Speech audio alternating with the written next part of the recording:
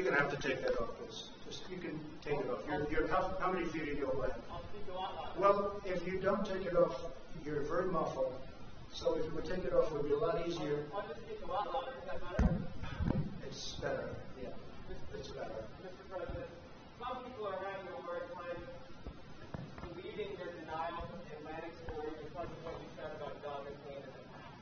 Do you understand that? And have you asked Don No, I don't understand. And have you asked Don Tellis to refute that story? No, I don't understand it at all, no, because I've always been on the opposite side of John McCain. John McCain liked wars. I will be a better warrior than anybody, but when we fight a war, we're going to win them. And frankly, I was never a fan of John McCain. You know that. It's been very obvious. But I had to approve his entire funeral. I wanted him to get. He deserved a first class. You know, it all was approved by me. We sent Air Force One to pick up the casket, a lot of things. But no, I was never a fan of John McCain because he wanted the endless wars. And I didn't. I thought that the way the vets were taken care of, our great vets, was not good, not appropriate. And of course, he took the fake dirty dossier and gave it over to the FBI. So this is not somebody I'm supposed to say, what a wonderful guy. So, you know what? I lived with him.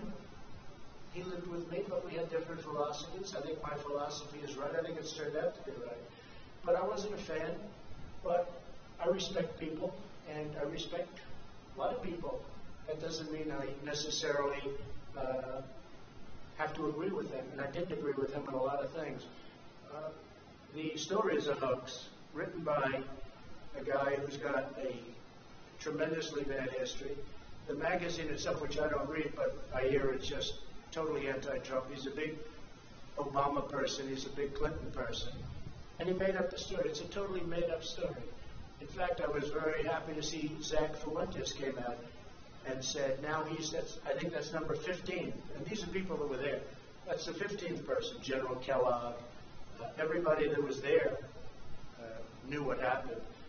And so I was happy to see that Zach came out and said it's not true. It just came out. And it's a disgrace. Who would say a thing like that? Only an animal would say a thing like that. There's nobody that has more respect for not only our military, but the people that gave their lives in the military. There's nobody, and I think John Kelly knows that. I think he would know that. I think he knows that from me. But Zach Fuentes says, work for John. And I think they both know that. But Zach came out, as you know, today or yesterday, last night, and said very strongly that he didn't hear anything like that. Even John Bolton came out and said that was untrue. Now, what was true is that we had the worst weather. I think it was as bad a rain as I've just about ever seen. And it was a fog. You literally couldn't see. I walked out. I didn't need somebody to tell me. I walked out. I said, there's no way we can take helicopters in this. I understand helicopters very well. And they said, no, sir, that's been canceled. They would have had to go, Secret Service, I have the whole list.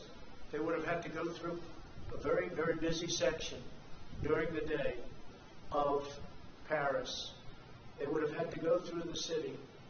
The Paris police were asking us, please don't do it, because they're not ready. When you do that, you need a lot of time. They take days and days and days to prepare for that. I wanted to do it very badly. I was willing to sit in the car for 2 hours, 3 hours, 4 hours. I didn't care. It didn't matter. And I had nothing else to do. I went there for that. I had nothing else to do. It was ended because of the terrible weather, and nobody was prepared to go through, in terms of Paris, the police, the military, and the Secret Service. And they came out very strongly and said, sir, we can't allow you to make this trip. If I wanted to, sir, we can't allow you from a safety standpoint. It was a phony story, just like the dirty dossier, the fake dirty dossier, just like the Russia collusion, just like all of the other phony stories. And there'll be more phony stories. But I do appreciate Zach coming out. But Zach now is the 15th person that's denied it. Zach now, I think, also talked about the weather aspect of it, and he's probably the 14th or 15th person that blamed it on weather. So that's enough of that. Yes, please.